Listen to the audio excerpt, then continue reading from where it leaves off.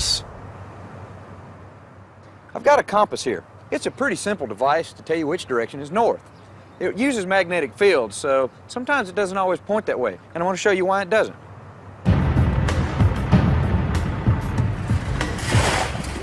We're here at a junkyard, and behind me is a huge electromagnet. And when we turn that thing on, what's going to happen? Let's take a look.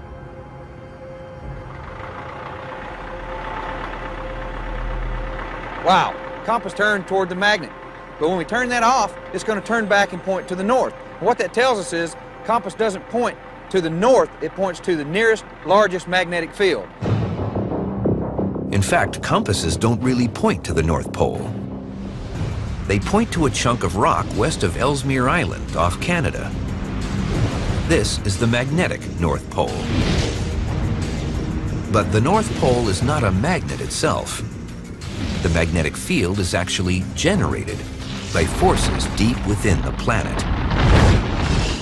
Magnetic fields are generated by moving currents, and the Earth is one big moving current.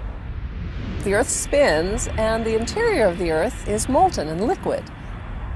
It's kind of like this glass of wine. When I swirl it around, it has a nice organized motion, and it hugs the rim of the glass.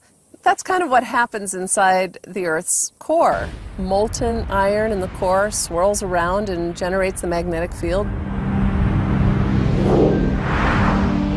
Our planet is actually a dynamo, a device that transfers mechanical energy to magnetic energy. Dynamos. There's one on the Earth, there's one on the sun, and there's one on my bike.